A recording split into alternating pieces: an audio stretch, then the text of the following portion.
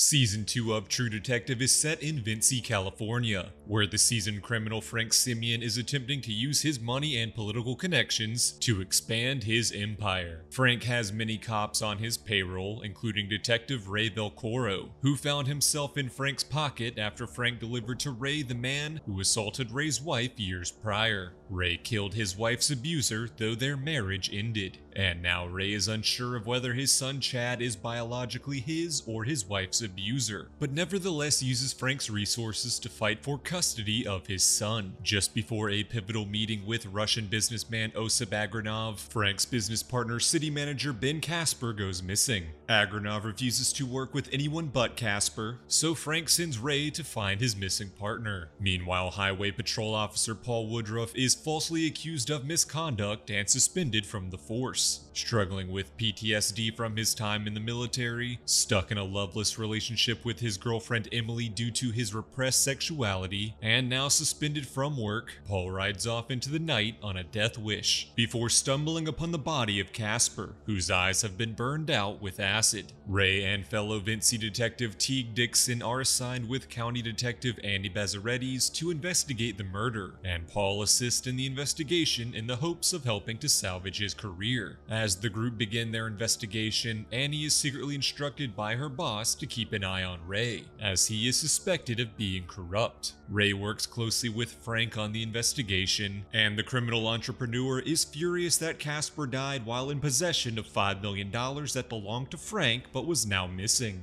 As the detectives begin their investigation, they discover that Caspere was working closely with Vinci Mayor Chisani's good-for-nothing son Tony. With more connections between local politicians and criminals being discovered, Frank's empire is on the verge of collapse, leading to his marriage with his wife Jordan becoming strained. Frank then attempts to make up for his lost money by going into business with a cartel to run drugs through his casino. Meanwhile, Paul runs into an old friend Miguel from his time in the military in a private security firm known as Black Mountain. Paul and Miguel previously had a sexual relationship which they secretly restart. Despite this, Paul proposes to his girlfriend after finding out that she is pregnant. Elsewhere, Ray tries to get closer to Annie to discover what kind of evidence the county currently has on him. The team of detectives then discover that a prostitute, Irina, had stolen items from Caspere's home before his death, and so they set up a raid on her pimp Amarilla's warehouse to retrieve the possible evidence. During the raid, a shootout occurs, killing many officers, including Dixon. The warehouse, which is actually a meth lab, explodes from the gunfire. Amarilla escapes the shootout and is chased by the cops through Vinci's streets, killing many innocent civilians in the process before Ray and Paul manage to kill him. Several months later, the Caspere case has been closed after what is now called the Vinci Massacre, with Amarilla being charged for Caspere's murder. Annie has been relegated to evidence lockup, Paul has been promoted to detective, and Ray has quit the force, now working for Frank directly. When the corrupt Attorney General Geldof, who has ties to Frank's criminal organization, plans on running for governor, his colleague Catherine Davis reopens the Caspere case and tasks Ray, Annie, and Paul to find the true killer and their connection to the various corrupt political figures. In the reopened investigation, Paul learns that one of the items stolen from Caspere's home were blue diamonds that Dixon had secretly attempted to find before his death. Looking into the diamonds, Paul discovers that they were originally stolen in 1992 by the former cop Caspere, Chief of Police Holloway, Holloway's right-hand man Lieutenant Burris, and the corrupt Dixon. After the diamonds were stolen, the Vinci Massacre was actually orchestrated by the corrupt police officers to ensure Dixon's death and silence. Annie then infiltrates a massive sex party hosted by the mayor's son Tony, where she sees many corrupt political figures in attendance, including Geldof and Chief Holloway. Meanwhile, Paul sneaks into Agranov's office and discovers that the Russian businessman is secretly working with Tony, Geldof, and the corrupt police officers, and they have set up Frank to cut him out of their business deals. Ray goes to give Davis evidence of their findings, but is shocked to discover that she has been murdered. Ray then tells Frank about their findings, and the crime boss realizes that his entire empire mayor has turned on him. Ray, Annie, Paul, and Frank realize that they are now all in grave danger for uncovering so much of the conspiracy. Frank sends his wife Jordan to safety in Venezuela, then burns down his casino so that his backstabbing allies can't steal it from him. When he goes to confront Mayor Chisani, Frank discovers that he has also been murdered. Annie and Paul get their families out of the city, and Annie turns to Ray for comfort, leading to the two having sex. Paul then starts receiving blackmail messages threatening to expose his relationship with Miguel. Paul meets with his blackmailer, who is revealed to be Chief Holloway, aided by the security team for hire Black Mountain. Holloway demands that Paul turn over all of the evidence that implicates him in the various crimes and cover-ups, but Paul refuses and flees. Paul manages to kill all of his former Black Mountain squad mates, but moments before making it to safety, he is gunned down by Lieutenant Burris. Ray and Annie then discover that none of the corrupt Vinci politicians had anything to do with Casper's death, and that the murderers were actually the siblings Laura and Lenny, seeking revenge for the deaths of their parents in the original 1992 Blue Diamond robbery. Ray meets with Holloway and tricks him into confessing his crimes on a wire, but Lenny then attacks the corrupt chief of police. Annie and Burris both arrive to intervene, turning the scene into chaos, resulting in the wire being destroyed and Holloway and Lenny being killed. With hopes of a legal resolution now seemingly gone, Ray, Annie, and Frank meet up to formulate a final plan. Frank urges Annie to flee to Venezuela, while he and Ray stay in Vinci to settle scores. The duo attack a business meeting and kill many of their rivals, including Agranov, and steal $12 million,